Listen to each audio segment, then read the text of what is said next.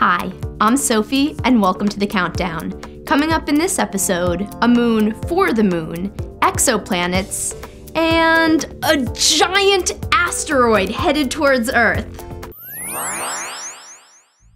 When you're sending a manned mission to Mars, you need to plan for every aspect of the trip, including how to get a good night's rest. A simulated Mars mission has shown the importance of balancing activity with sleep to stay on top of your game.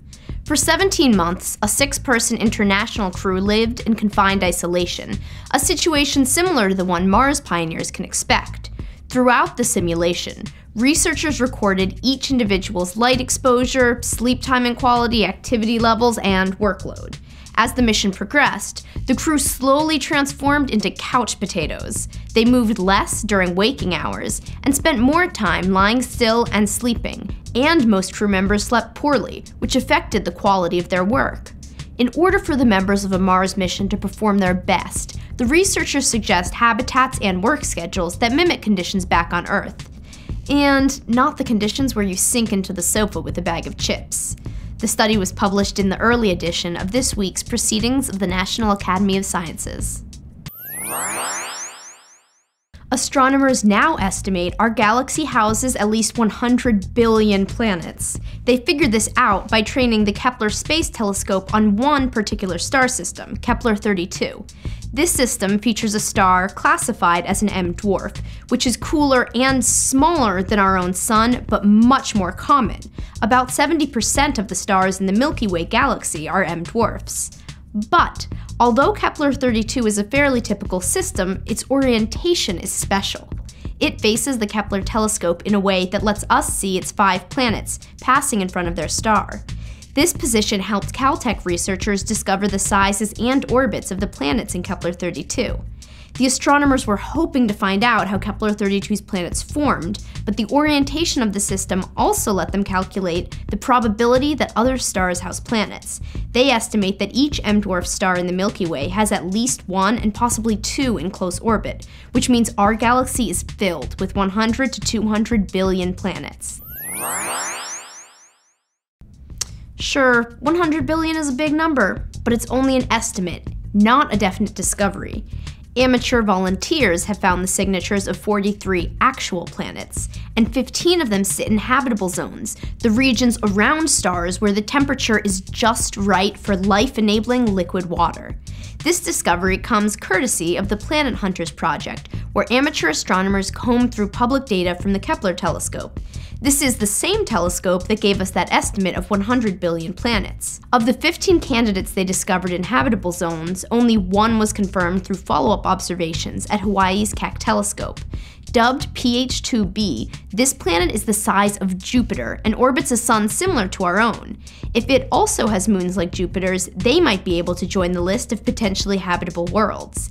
And as amateurs and scientists keep hunting planets, this list will just keep growing. Did you hear about the asteroid that buzzed by Earth yesterday? The asteroid Apophis flew by at a distance of 14.5 million kilometers. That's roughly 30 times the distance from the Earth to the Moon. Good thing, because it's a huge asteroid with a diameter close to the height of the Eiffel Tower. Disaster averted! We can all breathe a collective sigh of relief. Right? Well, not until after February 15th. That's when a smaller asteroid, only a football field across, will pass closer to Earth. Much closer. The asteroid will only miss us by 35,000 kilometers. That's well inside the orbit of the Moon, and even within range of some communications satellites. Fortunately, astronomers predict the asteroid, named 2012 DA14, won't hit Earth. Let me repeat, there's no chance it will hit the Earth. But assuming it did, we'd be in for some serious mayhem. An impact would generate 120 times the energy of the nuclear bomb dropped on Hiroshima during World War II. But in all likelihood, 2012 DA14 will pass quietly by Earth, just like Apophis, and continue its orbit around the sun. Why would scientists want to give our moon a moon? Well, NASA wants to harness an asteroid and place it in orbit around our largest satellite. The proposed mission would send a spacecraft to snag a 7-meter wide space rock. The rock would be stored in a bag and transported to the moon. There, the asteroid would be carefully released into orbit. According to Keck scientists, capturing and delivering the asteroid could take 6 to 10 years to complete and cost around $2.6 billion. The scientists say this project would move us one step closer to a manned asteroid mission in 2025 and a Mars mission by 2030. The astronauts wouldn't have to travel very far or expose themselves to the harmful space radiation that exists outside the Earth's magnetic field. It would also make asteroid samples readily available for study and extraction of precious metals.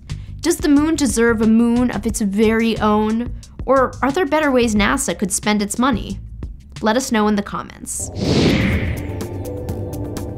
And that's your countdown. For links to all of these stories and more, visit scientificamerican.com/thecountdown. The link's in the description below. You can also subscribe to the Space Lab channel or watch another video. For Scientific American, I'm Sophie Bushwick, and I'll be counting down till asteroid impact. Kidding!